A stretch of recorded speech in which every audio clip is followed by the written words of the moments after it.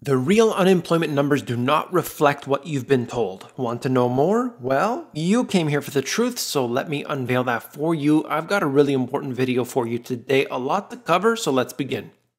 Out of Reuters, millions of Americans locked out of unemployment system survey finds. Millions of Americans who have been thrown out of work have been unable to register for unemployment benefits since the US economy entered free fall. Now, of course, this is based on a survey. We don't know everybody in the situation that they're dealing with, but we have seen this all throughout social media. We've seen different articles being written about it. We know that this is pervasive. One other point I want to mention here before I show you some more detail on this is the fact that there is a backlog. We know about the backlog. We've heard about this before. So essentially, there have been these claims that have been put in, but the processing of that takes time. When you've got millions of them coming in all at once, you can't put that through in an instant. So they're going through that paperwork. Maybe you could suggest it's being done on purpose to reduce the numbers. I don't really know. I'm not speculating. All I'm saying is that we know absolutely that there is in fact a backlog. So the number is higher than the 26 million that we've had up until this point. We're going to get the new numbers. Perhaps by the time you watch this video, those new numbers have come out. Regardless, at this time, 26 million unemployed people. And that does not represent reality.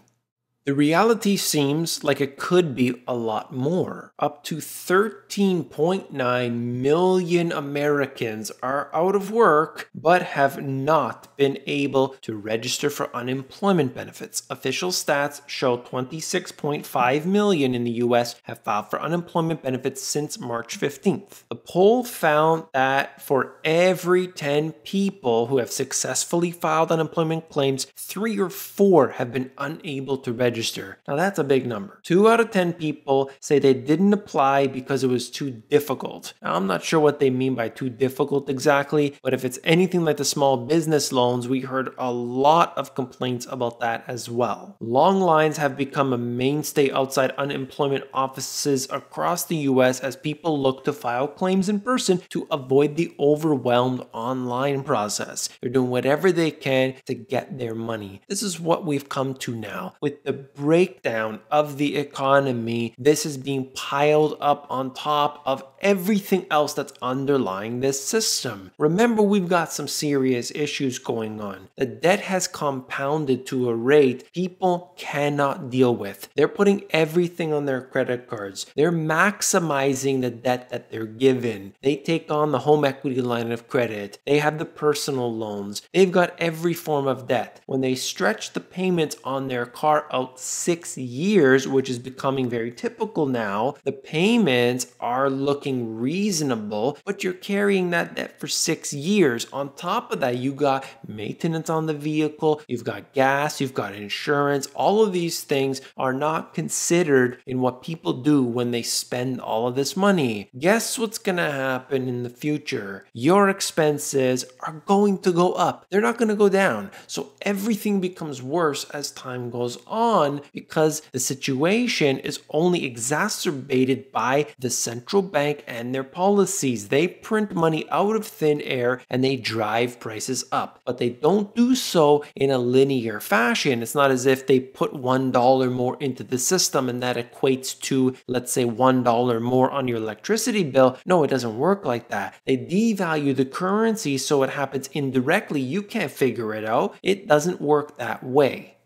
Here are the initial jobless claims, and you could see the median expectation is that this is continuing to decline. These are the official numbers in blue. That's what we're getting. A total, of course, of about 26 million people unemployed. That doesn't include the people that really would love to be working a serious full-time position, but all they can get is part of the gig economy. Yes, they're underemployed, but they're not ending up on the stats that we would really like to see. Like I said, by the time you're watching this video, the numbers might be out. It should be somewhere around here. Regardless, it doesn't take into account how many people simply can't get into the system because of either a backlog or they're dealing with technical issues. This is a Gallup poll, and you could see that the situation we're dealing with today, it disrupts 30% of Americans' jobs or finances. Now that is a big number. So you've got people that have already been permanently laid off, whatever you want to call that. I call it being fired, but some people get offended. You've got individuals that are basically forced to stay home. You've got businesses, small businesses, medium businesses that are completely shuttered at this moment here. Business owners don't know what to do. A large percentage of people have had their pay reduced, and they say you can keep your job, but you're not going to make what you did before. Now, some people would say, well, fine, I'll take it because at least I have a job. But what happens to your expenses? Have they declined in the same way? Did the government just come around and reduce all the things that you buy? Of course not. It doesn't work like that. So in effect, you've lost a lot because the expenses continue to rise, your income goes down, and we enter the same cycle over and over again. This is how it works. With the top end of the spectrum, if you want to look at it that way, the highest income earners, but more specifically when we look at it, the 0.001% of people, these individuals become more and more wealthy. More money funnels into them, and it moves away from the average person. The middle class is evaporated. The big establishments get the bailouts. I have seen so many people comment about this on my channel, talking about what they are dealing with or people they know that they're dealing with. All of the information I'm getting from these different polls, from these different surveys, is also coming up directly to me. So I want to extend a thank you to everybody who's been informing, not just me, but everybody that comes to the channel. The comment section on this channel is fantastic. Of course, there's a bunch of nonsense, but there are so many informed people, really helpful people that put the information that they have, inside information, into the comments. So I learn a lot as people give their own insights. Thank you for that. When Congress gave the Federal Reserve $750 billion of emergency firepower to backstop the country's biggest companies, some lawmakers insisted on inserting a clause that now threatens to undermine the program and could pose a major problem if the markets go haywire again. We have a little bit of nonsense here, and I wanted to talk about it briefly. Under the stimulus bill that was passed last month, the central bank is wading into corporate credit markets for the first time since the 1950s. One Fed facility will lend directly to companies, and another will buy bonds in the secondary market. Yet the legislation also imposed a key condition. Only a borrower with significant operations in and a majority of its employees based in the US is eligible for Fed support. But of course, they don't know this information. They're not going to necessarily become suddenly verbal with all of it if it means that their companies aren't going to get the bailouts. Of course, this is the way it works. They try to put this information in here to make it seem like, oh, they're doing everything to make sure that they're not wasting your precious money, but it doesn't work like that. You've got savings in the bank, they're screwing you over every single day. They try to make it seem as if, well, we had to bail out the financial industry. What did you want? The banks to fail? You'd lose all your deposits. And other things like this. They tell you nonsense because the average person doesn't know what's going on, and they'll believe whatever they're told. Sounds real, doesn't it? I thought this was interesting because now a majority of analysts believe that the Federal Reserve is going to cut rates again. Let's see what happens. By the time you watch this video, we may have already seen this news. It is a high percentage believing that they're going to go in this direction. I'm not sure that's the case, but obviously I'm going to talk about it in my next video, so stay tuned.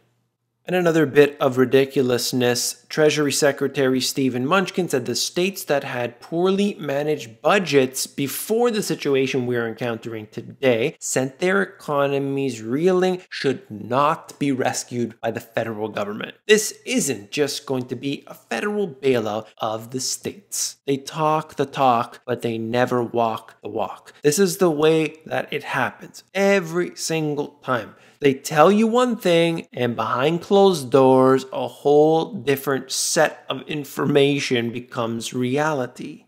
If you follow the yellow brick road and find a little munchkin, you'll find this quote. I would say that's highly unlikely the Federal Reserve starts buying stocks. Well, we'll see what happens. As of right now, they're technically indirectly buying stocks because they are buying the ETFs. It's a very, very limited set, but they're technically already doing it. The expectation right now today is that the US will need to spend trillions more as economy takes until 2022 to fully recover. The stock market might recover long before that. Right now, the median stock, the last time I checked, so the last week's numbers, median stock was down something like 28%. Yes, your Amazon stock has done a lot better. If you have 7 shares, you're getting closer to that 1 million mark. But when you look at what's going on in the economy itself, it can't just flip a switch, turns back on, and everything's good. There are serious problems ahead. Many of the financial institutions are really seeing the impact already, and think about it, they are not the issue front and center, but they're going to be dealing with some major problems as people start to default, as the companies start to default, as you run into the issues with the derivatives and the corporate debt. That's why the Federal Reserve and other central banks around the world have really stepped up their game in purchasing all that corporate debt because they know it's going to be flushed down the toilet. HSBC slashed its first quarter profit in half after reserves for bad loans surged 5-fold, prompting Europe's largest bank to deliver a stark warning on the deep and lasting impact of the situation on the financial sector. You can look at the details for yourself. They are talking about massive pressure on their company. That's one bank alone, HSBC. They're all encountering the same problems right now. Really quickly, just an update, all of the different Fed surveys and related indexes, each one of these has been just destroyed as we expect. When you look at all of the different shipping indicators, the PMIs, any sort of business conditions index, all of them are down, but that was largely expected.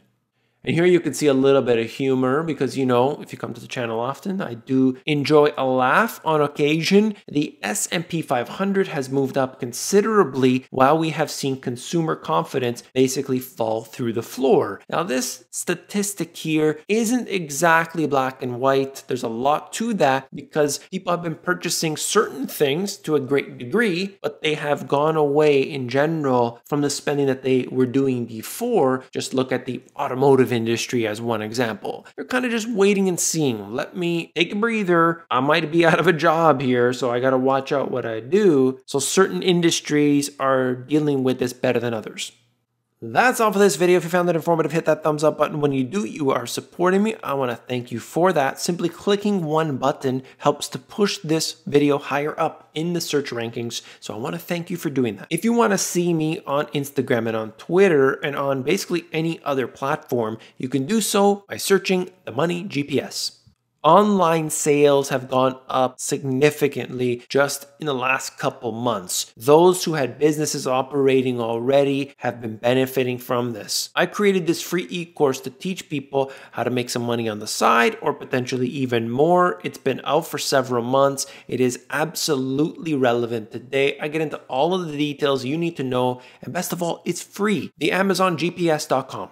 If you want to dig deep into the financial system, there's a lot of stuff in there and most of it is garbage. So what I did was I created these 2 books which made it all simple. I've gotten so many positive reviews from people through my channel, emails, everything. They're letting me know they wish they would have read this earlier. I want to thank you for those comments. It really, really does mean a lot to me. So thank you very much. If you haven't read it already, either one of the books, check them out at the link in the description. If you want the audiobook, themoneygps.com.